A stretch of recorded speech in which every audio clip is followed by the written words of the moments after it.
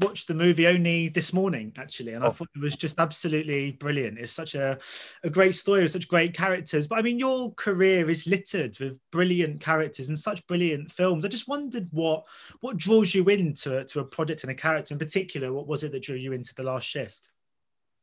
Well, I don't really know specifically. I don't have, except that if I read something and I think I really love this guy and I think I could bring something to him, or I read it and say, this is really interesting, but I just don't see myself playing this.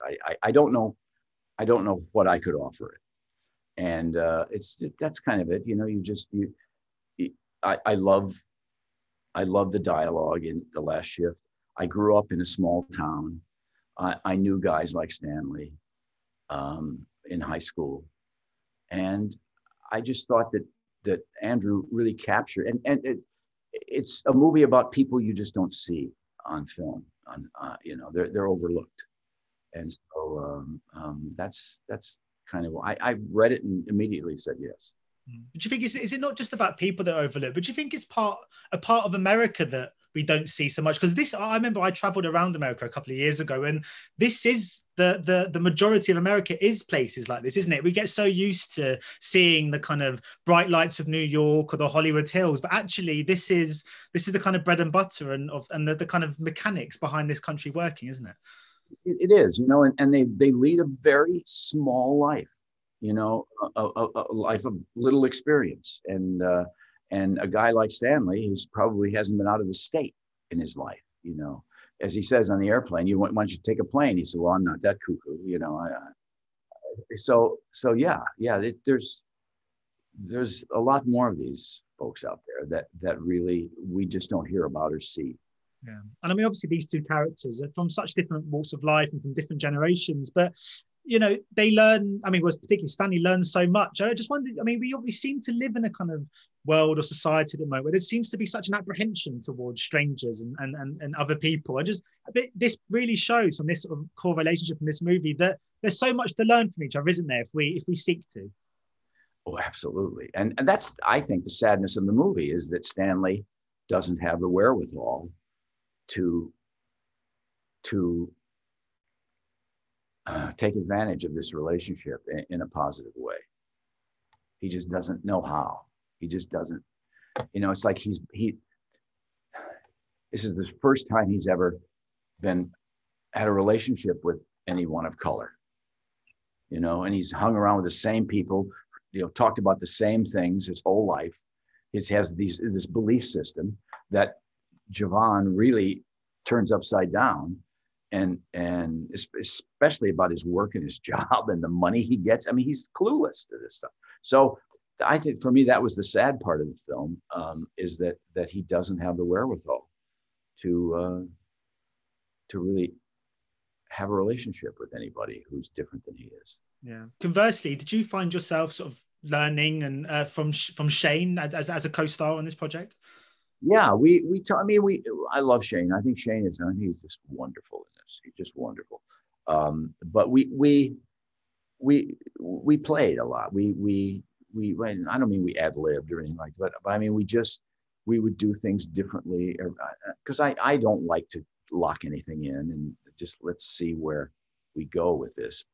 And Shane was a wonderful partner. He was, he's not a kid. To me, he's a kid, but he's not. I mean, he's just a really talented, terrific young man. And a question I wanted to ask is, because I always want to ask this, but I never have an actual kind of context or purpose to. But what's your favorite sandwich? Because I'd love to ask people that usually, but since you work in a kind of sandwich sort of fast food chain and this, I thought I'm actually in a position to ask. Well, when I grew up in high school, I ate cheeseburgers from McDonald's. I'm surprised I don't look like one. I kind of do, but I mean, it was just the worst diet in the world. That's what I ate: cheeseburgers and fries. And they used to make fries with, animal fat. They make it with vegetable oil now, I think. So, oh my God, we ate those. That was my favorite. Now, I don't really like eggplant, but my favorite sandwich is an eggplant sandwich with cheese. I don't know why.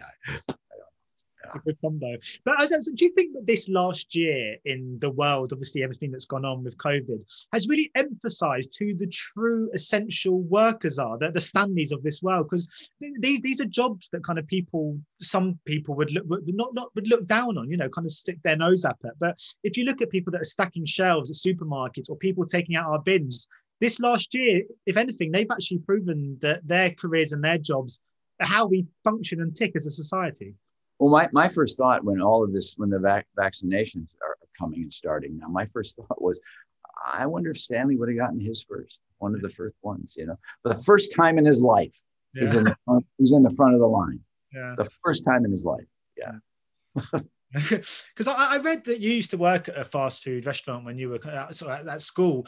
But do you think, and this is not me suggesting in any way, shape, or form that you would be like a diva or anything, but is it easy as an actor with award ceremonies, with red carpets, with movie sets, to kind of lose touch with that reality that you once know when you've been doing this job for a number of years? Because I've been on movie sets and stuff, and it is like its own little world, isn't it? It's the world of make-believe, I suppose. And is it, even though I'm sure you live a regular life and you'll go and buy sandwiches or coffee, some local sort of establishments, do you think there is a bit of a distance now between yourself and the Richard from that time? No, I don't. I mean, it's 18, 19 years of my life, and it made me who I am. I've changed. Hopefully I've grown. I've become a little more complicated, a little more diverse in my thinking than when I was 18 years old, but it is, when I go back, it's so easy for me to remember that time and those people,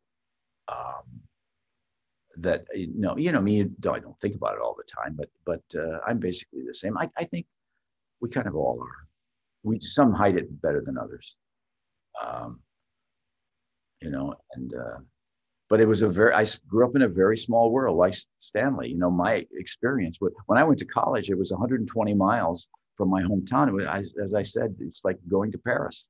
It was like, oh my gosh, this is a big world out there, and that just made me want to see more of it and go other places and do other things and meet other people who aren't like me, who are different than I am, who have something else to offer. So yeah, it was a process and a journey, just like everybody's life. But I do not forget, nor it's not, I would never try, but it's just there in my memory all the time.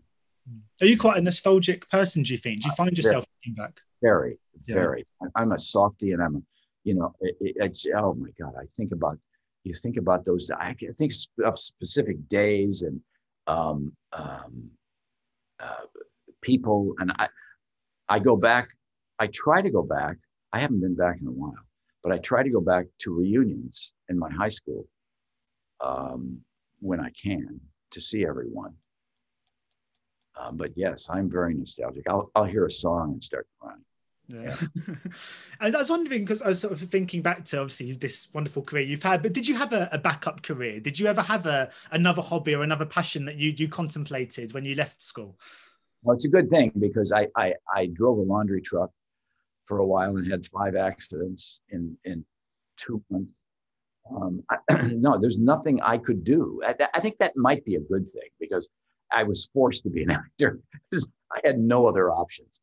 And they always said to me, the counselor at school said, you need a backup plan. I said, I don't even understand that. What do you mean a back? If I'm not an actor, I become a history teacher? What I don't understand what I'm.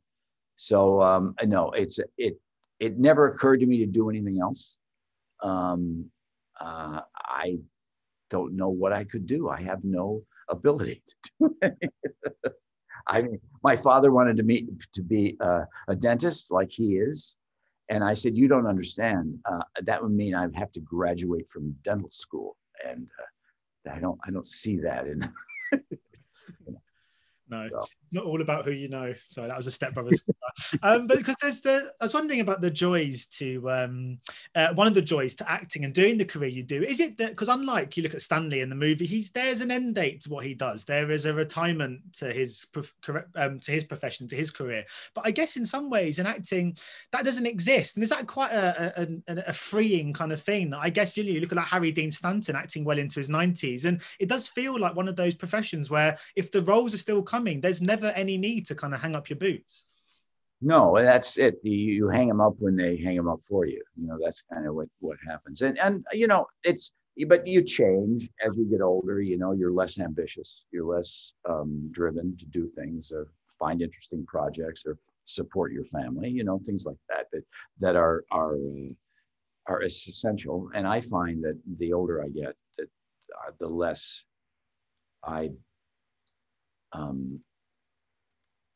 the less I need to work. I love to work. I love working. I love work. So like working with Shane. I love being around younger people.